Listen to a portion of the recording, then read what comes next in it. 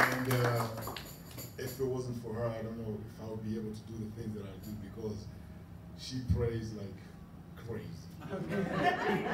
Sometimes it's annoying. But I'm like, wait, if it wasn't for what she's doing, you know, my support system, you know. So yeah, so I'm very grateful for her, and I'm grateful for what I do. And because I think, I don't know what year it was, somebody, John Bevere, I don't know if you've ever heard of him. Yeah, he prophesied over me, he said that I was going to be blessed in the entertainment industry, and I would do great things, whatever, something like that, and that I'll help the youth, and that's always been my desire.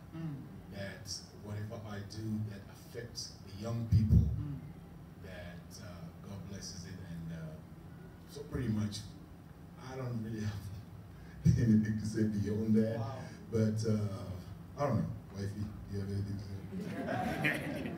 Yes, I'd like to thank the Lord very, very much for his faithfulness. It never fails. It might take a while coming through, but God never fails. And even in the United States, he has blessed us. He has blessed us mightily. We go to church at Revelation Church of God in Los Angeles. My son-in-law is the prophet. Yes, Prophet Lovey is over there. And we have been blessed, and we have grown in the Lord through him. And I am very, very glad that we were able to come and visit this year. I thought, like I told you, I actually thought we were going to go to Prophet Lovey's uncle's church, but they had a crusade today. So my sister-in-law, Evelyn Odula, said, I'd like you to go to church at Western Hotel.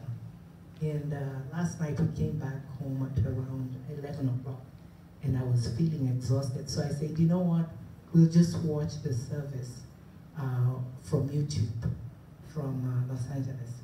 But she insisted. So my sister brought us over here, and I am so, so blessed.